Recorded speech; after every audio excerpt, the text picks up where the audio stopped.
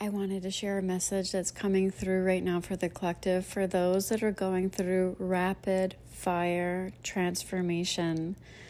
So welcome to Divine Femme TV. If you're new here, my name is Sarah. I would love if you hit the subscribe and join the Divine Femme fam.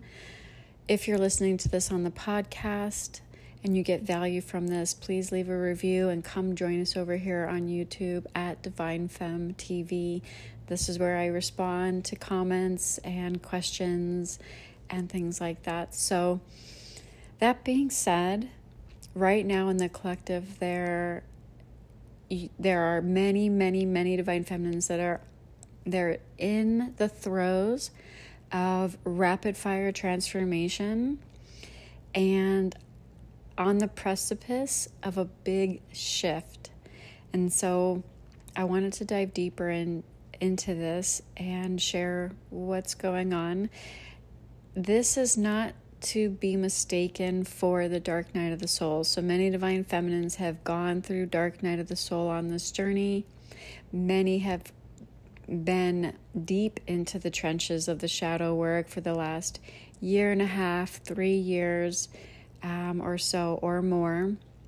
And many have been on this spiritual journey for well over a decade. So this message is for those that have done the inner work, have done the shadow work, have faced their innermost fears and shadows, and are committed to their ascension.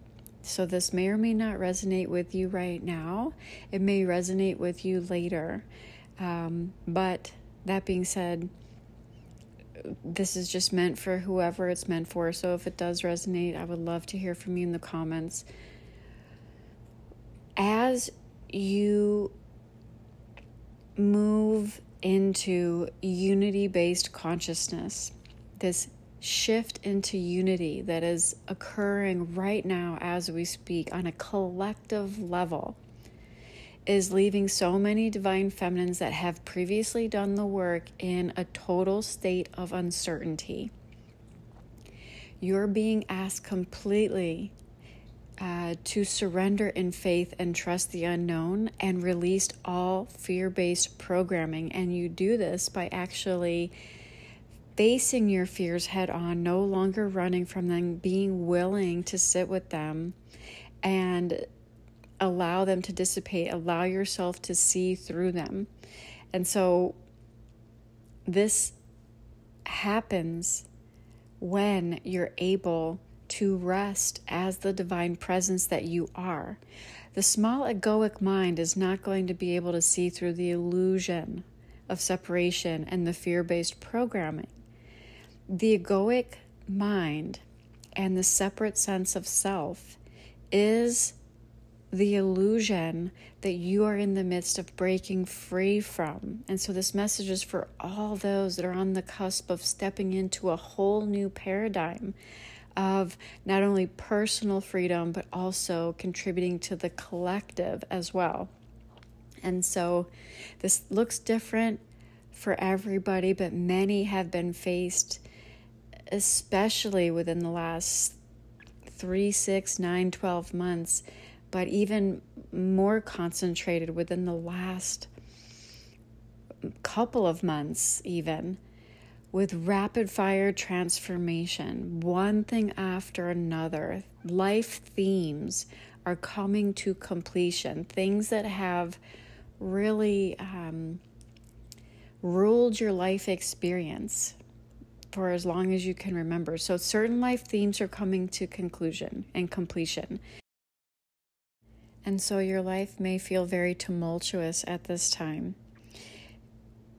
It may feel as if there's a lot of things going quote unquote wrong, or you may feel like you're backsliding or that you just can't catch a break. But below the surface, you know and can feel intuitively that there are big shifts happening below the surface. So what's happening in your 3D world cannot be taken for face value, so to speak. You know what's happening below the surface intuitively. And so as this is just the beginning stages of moving in to heart-centered unity consciousness and being able to allow this shift to take place by resting and being anchored in your beingness and detaching from the actual events and watching them unfold from a place of full surrender. This is obviously not something that's flying under your conscious radar at this point on the journey. You're very much aware of this. And even with that, the only thing that can suck you in to the fear, because you're so in your intuitive knowing, is your attachment to the thought patterns that are perpetuated from the egoic mind. And also, last thing I'll say is that you have to be willing. So the thought patterns from the egoic mind are getting you hooked, or the emotions are, as a result of that, are getting you hooked and bringing you into fear. There's also a complete reversal of the way society has programmed you to be